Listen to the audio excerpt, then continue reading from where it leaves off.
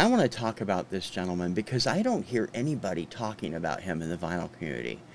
And the reason for that is probably because he only had one album. It's over a decade old. And he is an amazing musician, an amazing songwriter, an amazing vocalist.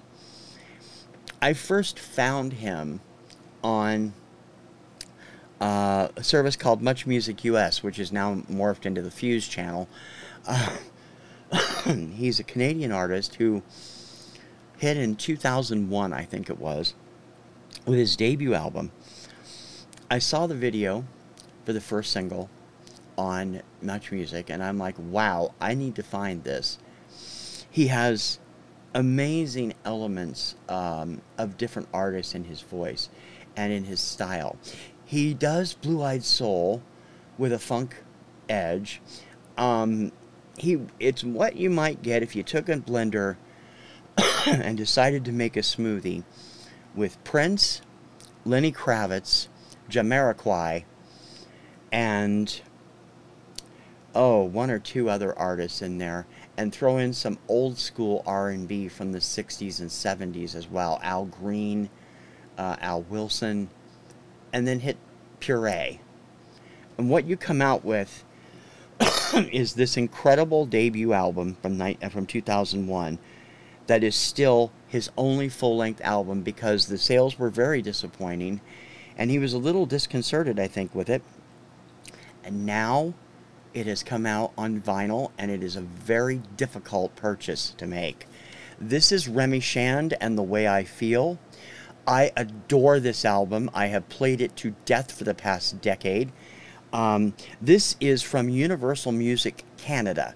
I had first ordered it from iMusic in Denmark, where I get a lot of imports, and I mean, I love them. They get stuff to me really quick, and they're decent prices. But they had to cancel it because the distributor was no longer selling it. So I rushed up to the Universal Music Canada and managed to get a hold of it. It costs a pretty penny on vinyl, but you can still get the CD out there. The single was Take a Message, was the first big single, and also the title track came out. But if you are a Prince fan, if you are a Lenny Kravitz fan, you need to check Remy Shand out. This guy deserved way more credit than he got. He got great reviews for this album, and for some reason, it totally stiffed when it came out. And of course, he got no American press at all. He was best known in Canada. Now, I'm going to crack this thing open, because I just got this. I just picked this up out of the box this morning. It showed up yesterday. I didn't know it was there. I just knew I had a package over there. It came out a week ago on vinyl, and this is a colored vinyl edition. Album 1 is red, and album 2 is supposed to be blue. I'm obviously going to need I'm not going to undo the gatefold yet because I want to save that hype sticker. And of course, I'm going to have a Carlson moment again, having trouble getting it back in the sleeve. Is there something in there? No. Alright, well, we'll do that in a minute. Let me see. I don't think it comes with anything else.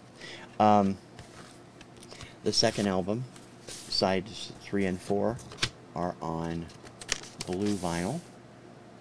Now, you can get it on black vinyl for a few bucks cheaper, but the colored vinyl is very cool. And I just want to make sure. I don't think there's a download or anything. I cannot stress how much I love this guy.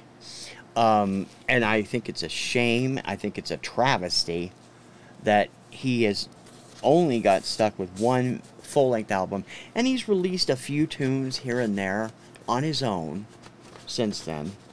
They're very hard to find. At least I haven't had any success. Most of them were on CD or cassette.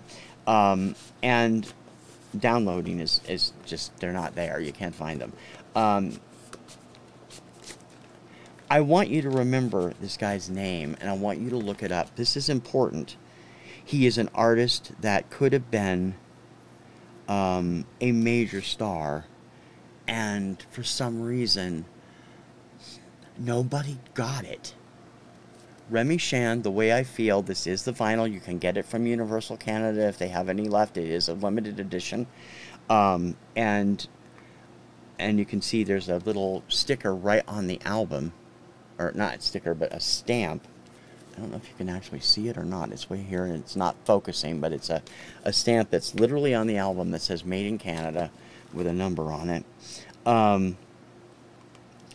If you don't know who Remy Shand is, you have no idea what you're missing.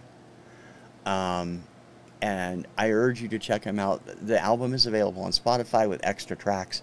And I urge you to check him out because he is definitely somebody the vinyl community would like. Most of the people, I can think of a number of people that would love this album. Steve Carlson, I think, would like this album. Anybody who's into R&B from the 70s would like this album. The man does amazing stuff, and I do urge you to please check it out. Remy Shand is definitely an artist you should know.